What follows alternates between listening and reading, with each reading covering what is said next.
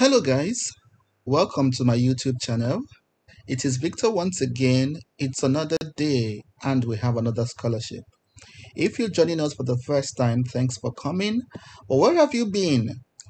There are hundreds of videos on this channel already on fully funded scholarships from around the world.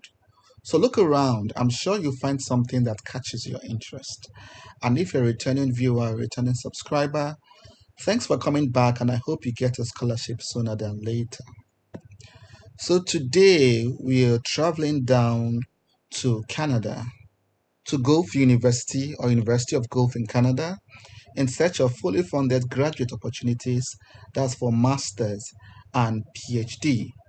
So these scholarships are worth different amounts of money depending on the scholarship you're applying for.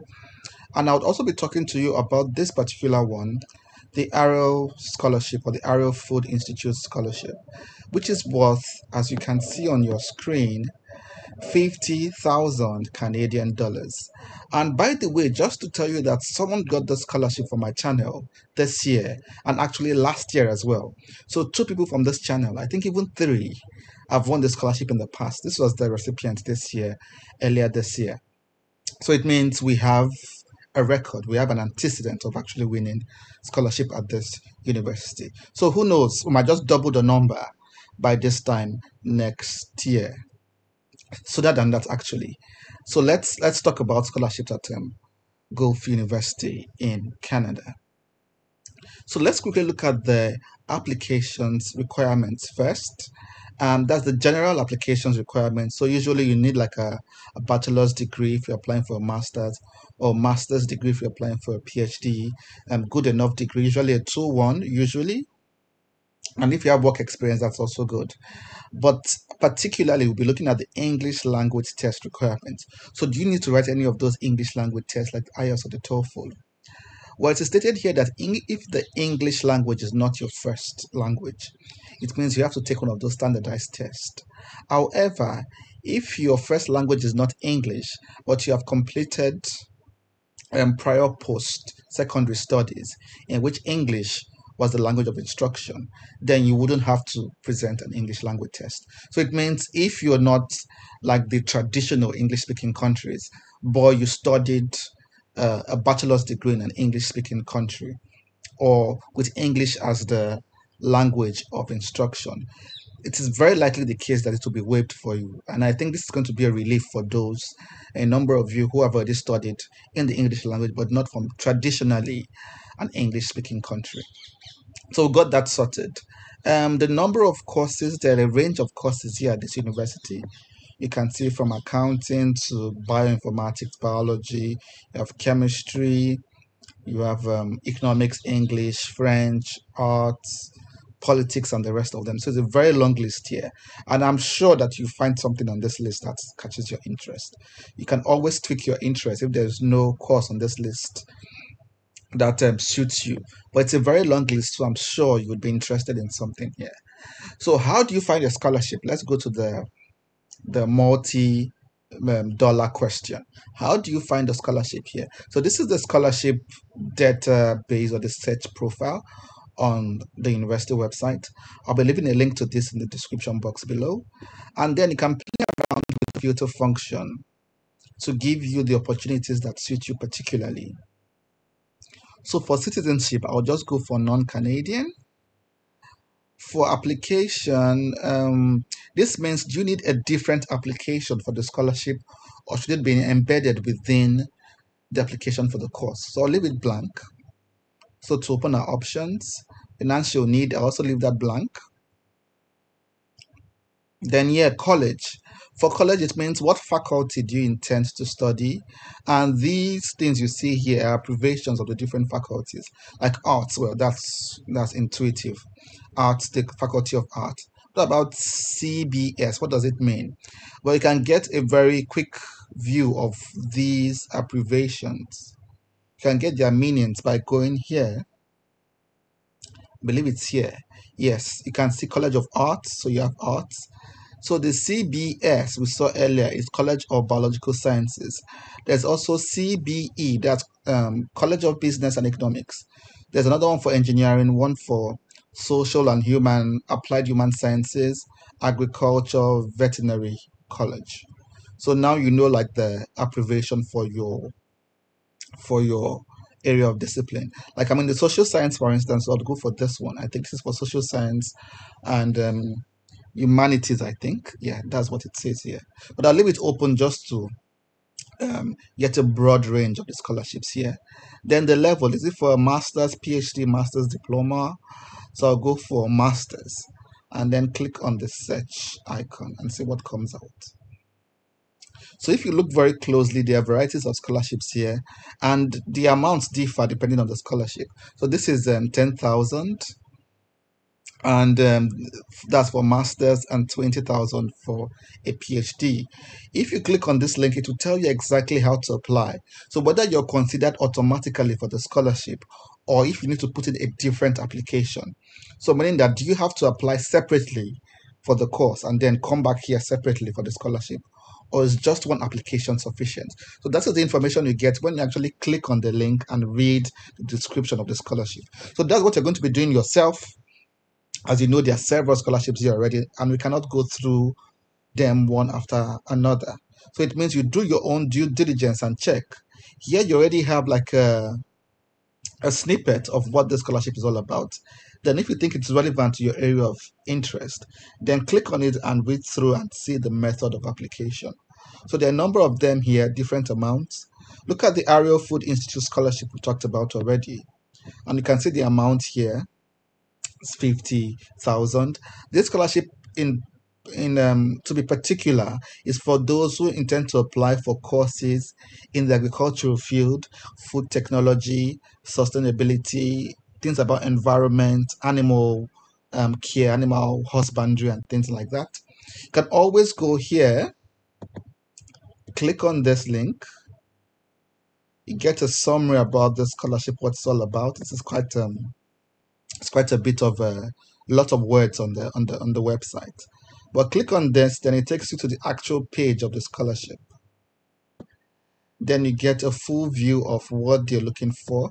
And of course, you can go to scholarships here and see the deadline of the scholarship is February 20, the 22nd of February 2024. And the amount is here, and the kind of scholars they're also looking for is also here. The frequently asked questions section is also here. So if you're into agriculture, sustainability, environment, animal care, food security, I think this is what you should apply for.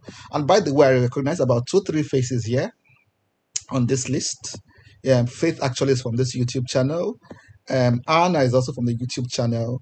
Chinaza, I know her, she's a good friend on social media. She was an Erasmus Mundus scholar who moved to Canada and to this university. So what I'm showing this profile because I want you to also probably reach out to them as well. So if you have a similar area of interest, you want to get in contact and ask questions, why not also check their profile and see how you can contact them directly and ask them particular questions. So you can always click on the profile and see if you can contact Anna directly. If there's no email address here, of course, you can always look for them up on social media, on LinkedIn and other social media platforms. So there you go. You can always contact existing and current students taking this program. So let's move on. There are other kinds of scholarships here. As I said, the amounts differ. You can see the smaller ones here as well that might help you add up to these bigger ones of like 50,000, 20,000, 40,000, and the rest. So look at them very closely and see which one catches your interest. So there's this other one, 25,000, and it's called the CSAHS. I think this is for applied social sciences, and it covers your master's tuition of up to 25,000 Canadian dollars. So check.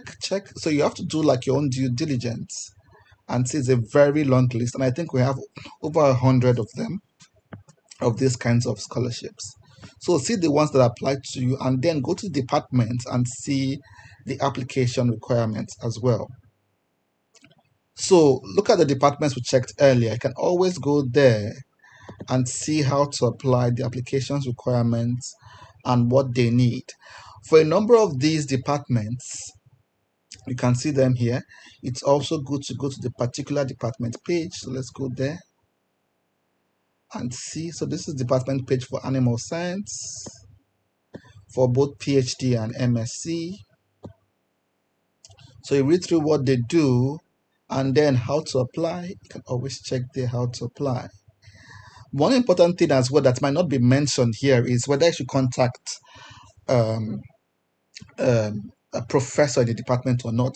So some departments will say it very clearly, others would not. So it's good to read the instructions. And if you're not clear, if you're not sure, always contact somebody in the department, whether the department secretary or the head of department, to ask them, well, I'm not sure, do I need to get the approval of a professor before I can proceed? And most times the answer is yes, especially for a number of Canadian universities. So I think for this department, it was actually stated here. So it says contact the faculty member you are interested in working with to discuss potential research opportunities. We recommend connecting via email. So it was stated here you have to contact somebody in this department if you're interested in applying. And by the way, let's go back to the Ariel Food Scholarship. For this scholarship as well, you would need somebody in the department who is working in a similar area. So if you read this through, the applications requirements through very closely, you will see the instructions. They require you to get somebody in the department working on an area of research that you're interested in. So please check this on your own. So we're doing like a quick overview of all the scholarships. We cannot go in details in all of them, but if you sit down, the instructions are already written there. Actually, look at them. Just sit down and read, and you'll be fine with the deadlines and the procedures, the step one or part one and part two. Everything is written here. For the Ariel Food Scholarship, you might have to apply differently for one of the eligible courses in the relevant areas and then return to this website to apply for the scholarship. So scholarship application different from application for one of the courses. So I think the idea here is actually for you to just sit down, check for the scholarship that relates to your area of interest. You can see the very long list here. The list goes on and on and on and on. So we'll just use the filter function. Let's go back up there. Let's do this very quickly. Use the filter function, choose the college that catches your interest, and it might help you reduce your search a little bit more.